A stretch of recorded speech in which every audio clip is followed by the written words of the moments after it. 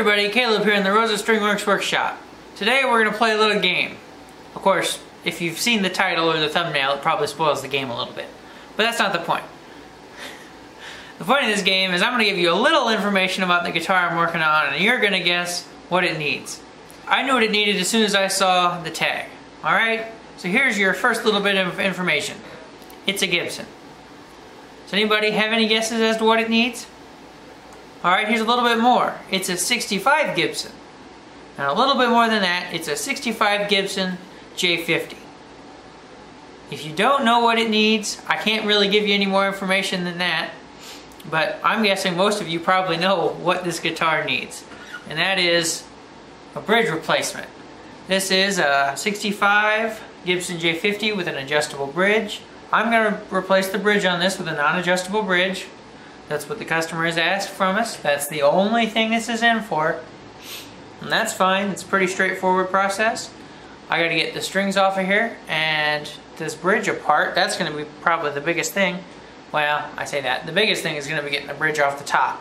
So I'm going to set this down and we can start tearing this thing apart. So I thought I might actually play this a little bit before I go taking it apart, since it's up to pitch. So you kind of have an idea what the old bridge sounds like.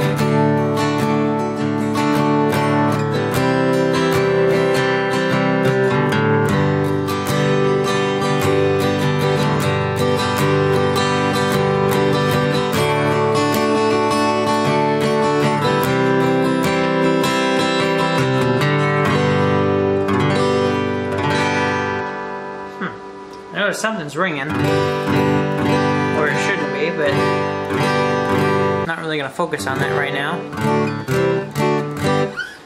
You know, I think it's almost nice and bassy.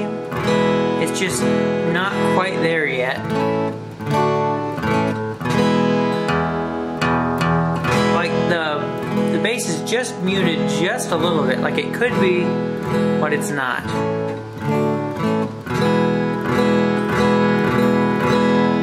Alright, well, there's our before.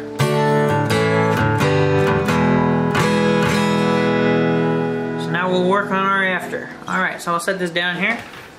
And we will start taking the strings off of here.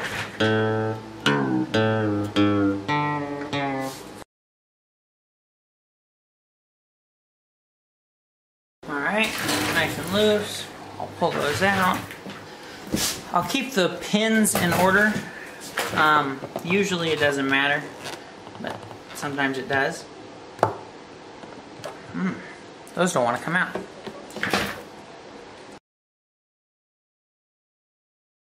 So those are all in the order they came out. Just something of note, a Martin bridge, I have one here that's going to go on a Martin I've been working on, goes like this, with the flat towards the head and the rounded part towards the tail. But on a Gibson it goes the other way, with the rounded part towards the head and the flat across towards the tail. So that's the way I put it on my bridge pin holder, so I'll remember this way is forward, because this is a Gibson guitar. So this is the low E and the high E.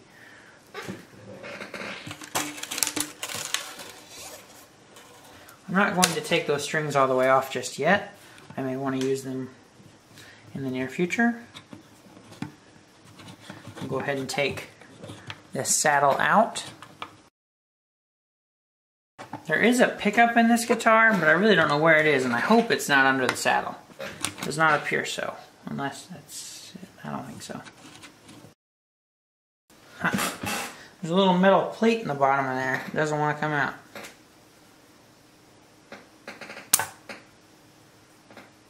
I don't know that I've actually seen that before. I'm trying to think. Usually these are... I don't know that I've seen the little metal plate underneath the saddle before. This saddle might be bone. But anyway, we'll move on from here. We're basically ready to start talking about how we're going to get this off of here. I'm going to have to get the two screws out, the two screws that are underneath the two little inlay dots. I assume that they're there. They usually are, and yes, they are. And there's the pickup. No, maybe not. There should be a pickup in there somewhere. Yeah, there's the pickup. It's the 3 little dot piezos, I believe, sitting right in the center. So usually it's easier to take the nuts off on the inside of these screws because they're bolts. On the inside of the bolts, take the nut off and then push against the bolt and it pushes the inlay out. That tends to be the easiest way I've found to get them off. So I'll go grab a wrench and maybe loosen the nut on the inside and see if I can't get something moving here. So I've got a little 1/4 inch wrench. I've already got the nut off of the treble side. I got this turned up on its side now, and I'm just getting this one out. Almost got it. There we go. Just that little thing. I may try prying just a little bit. I'll see if I can't find a good way to do that.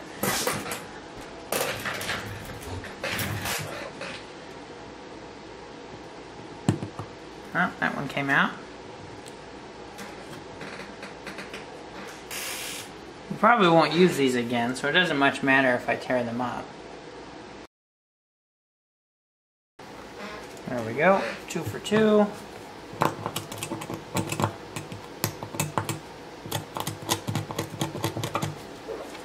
It's kind of full of, I assume it's CA glue. Whatever they use to glue those in. Kind of full of junk, so it's kind of hard to get my screwdriver to go in there. It will, but it sure doesn't want to stay in there. If nothing else, we've improved it already just by taking these screws out of here. They end up cracking the top more often than most things. Because when the bridge comes unglued, they just torque on the top and put cracks in it.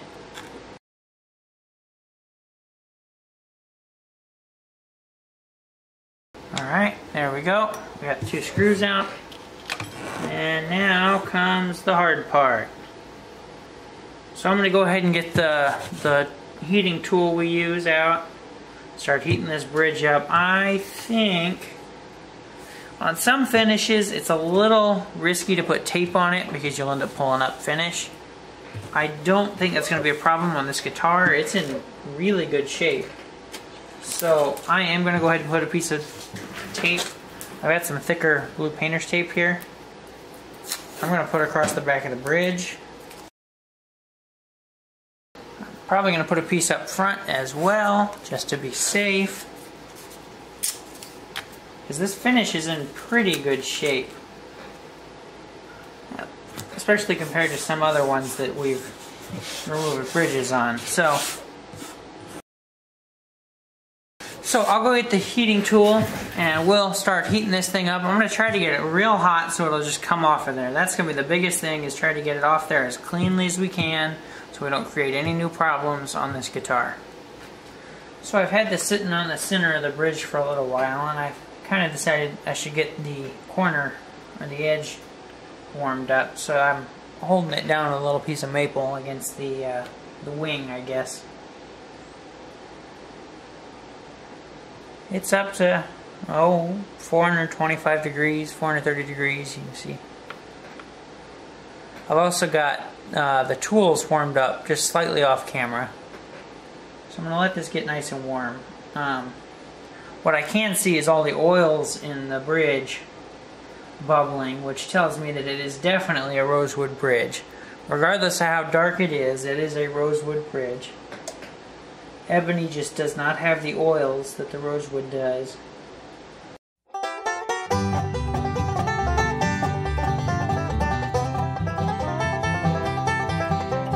From where I stand, I can see all the lights of the city.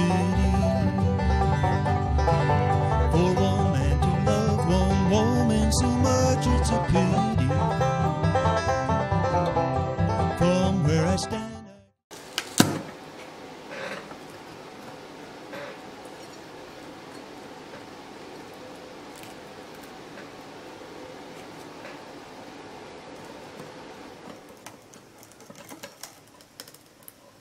There we go. There's a little bit of top on there, but really not too bad. Not too bad at all. Now I'm going to let this top cool down before I go peeling the tape off. So I'm going to give this whole thing just a couple minutes to cool off. Shouldn't be too long when we come back to this and start moving on. So now these little bushing parts need to come out, and they have nuts on the inside as well, and washers as well. And I got this one off, but I'm having trouble with this one because the whole thing is just spinning. So I'm going to go ahead and take this one out. You might have seen me do this before. It's a stick with a hole in it. And I start screwing this in, and eventually this can't go in any deeper, so it pulls the piece in the top up. Now I've got to figure out how I'm going to get the other one out. I'm really not sure, because I got to get that bottom nut off, and I just can't seem to get it. I might even be able to show you that it spins, because I can spin it with my fingers. I don't know if you can see it, but it's spinning. And I can't grip that. There's no way to do that. I don't know how I'm gonna get that out of there. I'll have to think about it a little bit more. So I got this last one out, and it took a little bit of help from Jerry with a left-handed drill bit, and he went from the top and I held the nut on the inside, and eventually we got it out. I've also gone ahead and got a little ways on making a new bridge. This is just a flat piece of rosewood at this point. I've got it kind of profiled. It's not quite perfect yet, but it's coming along. But before I really go any further, I really need to fill these old holes where the adjustment was. So I'm going to do that next before we go any further, and then we'll go from there. Well, Jerry thought I should point out that yes, it really was a left-handed drill bit. It is spiraled the opposite direction from a right-handed drill bit. That way it cuts in reverse. In that sense, it grabs going left, so it should help me unscrew this. And that's exactly what it did, was it grabbed going in reverse and unscrewed the nut since the nut was held tight. So, yes, it was a real left-handed drill bit. So before we can get going with this bridge, I got to put some plugs in here, and I've had the laser cutter go ahead and cut out some plugs. The bridge plate on this is maple, so I've got maple plugs that fit the smaller hole, and I've got some spruce plugs that fit the larger outside diameter of these holes. So I've got plugs ready to go. I've got some magnets. That's how I'm going to kind of wedge them in. These are almost a little oversized, so you really have to push them in there. And because of the way the laser cutter cuts, they're slightly conical. They have a slight bevel to the edge, so it'll allow me to kind of wedge them in there a little bit. So I'll get some glue ready, and we'll go ahead and stick these in here.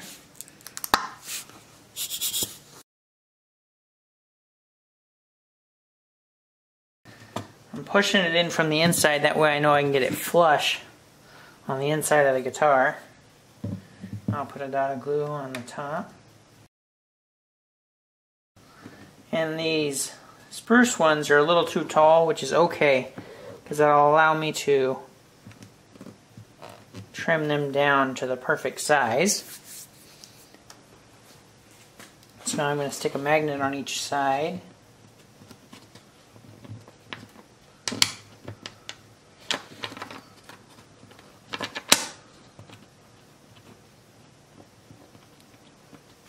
That'll help press them from each side. Now we'll do it again. So I get a little glue on the outside of this.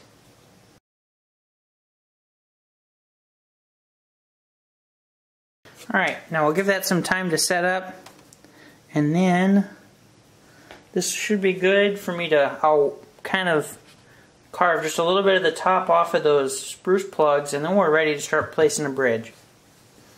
Alright, so I'm getting set up here to do some intonation checks for the saddle placement. The bridge is going right where the old bridge used to go, because there were no issues with intonation or issues with the top, I made the new bridge exactly the same size as the old bridge. The holes are the exact same spacing. I actually used this on top of here to drill the holes before I put the wings on it. I did the same thing with the shape around the outside. I had it taped to the block. So this should be exactly the same size as this, if not just a little bit bigger. And I mean just a little bit bigger. But anyways, so this is basically placed. I've got it aligned by the holes, so I don't really want to move it anywhere from here. So what I'll do is I'll get my 2 outside strings on, and I'll get a little saddle, a temporary saddle out of the saddle cup here, and we'll start to check the intonation to see where the saddle needs to be. I can mark it, we'll take this off, and then we'll route the slot. So from here, I need to get some outside strings on and a saddle. So I've got a little saddle sitting on top of the bridge. I've got a new set of strings here, and they're the GHS Lights Phosphor Bronze. That's what we've been using. So we need the bass string.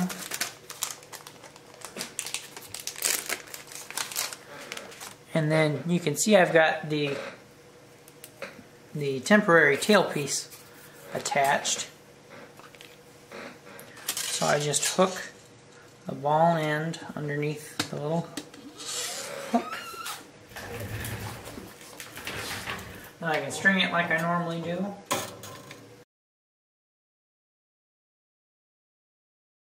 Okay, and I'll get the treble string.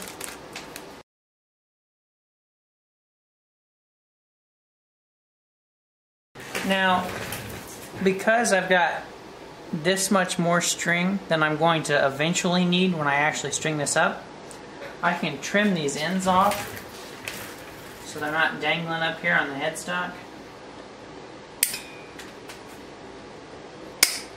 And the part that's wrapped around the post will end up getting cut off because I've got this much extra that's going to move this direction. Okay, so now what I'll do is I'll start working on getting this tuned up. She goes to where she's not supposed to, but goes anyway. From where I stand, I can hear. So the high E is reading spot on.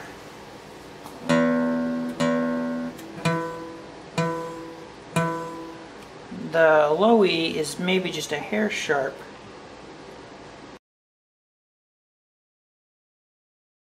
The tuner's jumping around a lot on me, and I think it's partially the new strings.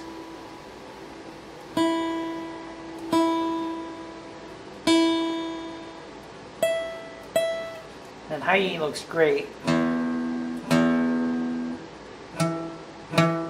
low E looks good.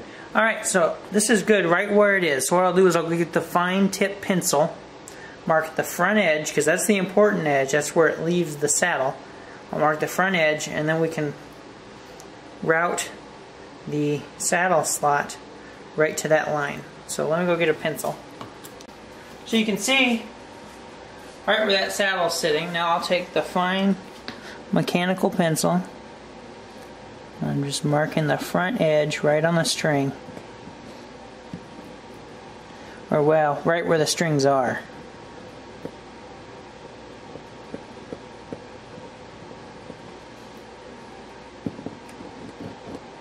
I'll go ahead and just mark the whole thing while it's sitting here.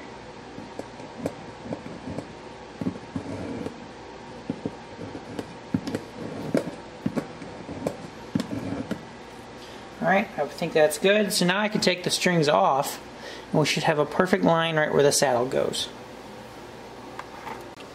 So I think you can see that pencil line right across there. So now what I'll have to do is get set up with the routing jig we have, and I'll just route that slot, and that is the front edge. So we'll route on this side of that line. Then we'll be good to go. So it hasn't been that long since Jerry's added this bottom board to this jig here. I'm going to go ahead and use the blue painter's tape and some CA glue to attach my bridge. Alright, so that'll keep that in place and it won't move. So the whole thing is basically one unit now. Nothing moves. So now what I'll do is I'll get my router set up, and it's just going to be the little Dremel tool and a real small bit, and we'll get set up to cut this. So I think I'm all set up here. I've got some end marks so I know where to stop. This is set up at the correct angle I want it at, so I start and stop right where I want to, so long as I keep the base pushed against it. Follows my pencil line nice and perfect. Right now the bit is just barely floating above the bridge. I'm going to go ahead and lower it down. So it's just going to barely touch it. There. So now I'm just kind of scratching the surface. And I think we're good to go. So I'm going to give it one really light pass and then take a look at it, and then we'll go deeper from there. Music and laughter. Carmilla tells me that's what her young heart is after. I see it differently, I see her there. I really couldn't have asked for this to turn out any better. It looks really good. The slot looks nice and clean, and it's right at the depth I want it at. So I'm going to go ahead and glue this thing on here. I've already wiped down the back with the acetone to get all the oils out of the rosewood out, and it was very oily. I've made sure this top was clean. There's no finish underneath where the bridge is going. I believe we're ready to go. Carmilla is lying a seed from where I stand.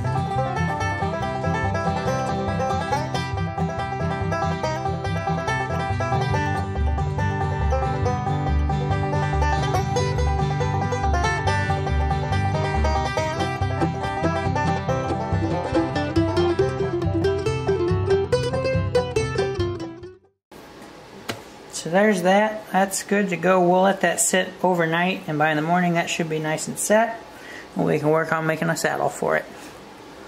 So I've got a saddle started for this. The next thing I'm doing is I'm cleaning out the holes because they had some glue in them. So I've just got a drill bit and I'm basically just re-drilling these.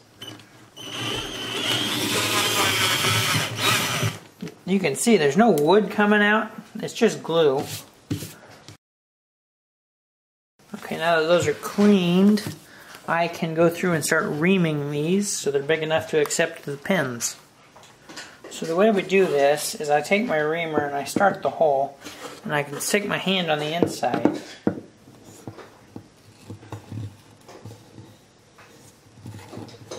And as soon as I start to feel the reamer on the inside, I know to stop.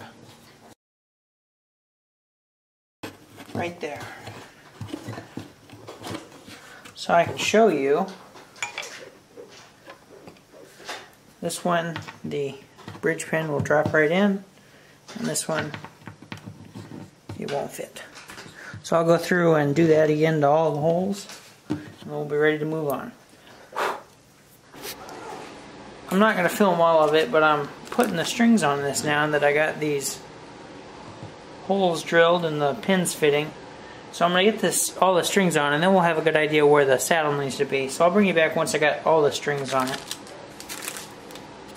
So I've been working on this quite a bit off camera. I was doing this yesterday as Jerry was recording for the shop talk, but now that it's just me in the shop, I can record a little bit more. So all the strings are on here and we're up to pitch, and they're actually looking really good. But I think I'm going to take it just a hair lower. We're sitting at about, just a little more than 90 thousandths on the low E. And just 80 thousandths, well, a little more than 80 thousandths on the high E. And that would be fine. I think I'm just going to take it a hair, just a hair lower. You know, it'd be a fine setup, but I think we can get away with lower, and then it'll just be a great setup. It'll play really, really easy. And while I have the strings off of it this last time, I'm going to go ahead and use the Renaissance wax on the top, get this all cleaned up and good to go. We're just looking it over one more time. I also have to vacuum out the inside, cannot forget to vacuum out the inside when I have the strings off of it. Alright, so I'll get the strings off of here and we'll take the saddle down one more time, just a little bit, to get this very comfortably low. So I'm just finishing up with the Renaissance wax. I think that helped clean up the top nice and good. It's looking real clean, nice and shiny. I set my calipers to 20 thousandths and etched that on the saddle. So that's 10 thousandths off of the 12, but I didn't quite get to that mark. So we're talking less than 10 thousandths. So that was really close, so I just wanted to take it down just a little bit more. So that's done. We're ready to string this thing back up. Carmilla is lying asleep from where I stand. Carmilla is lying, I see it from where I stand.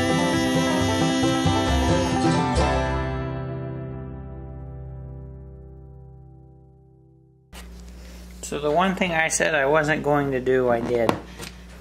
I forgot to vacuum out the inside of the guitar.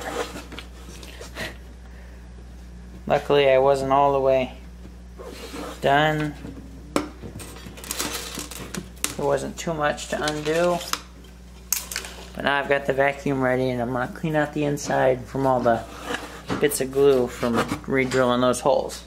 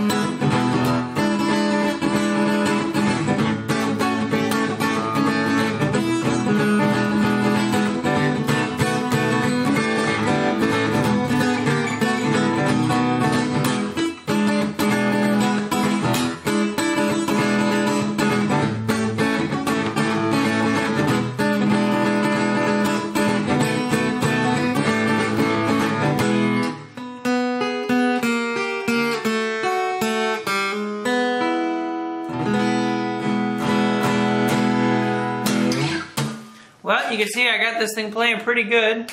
I've been enjoying playing it. We did a little bit of work to this, mostly just this bridge. You know, we replaced that bridge. It had that old adjustable bridge that all these Gibsons come with.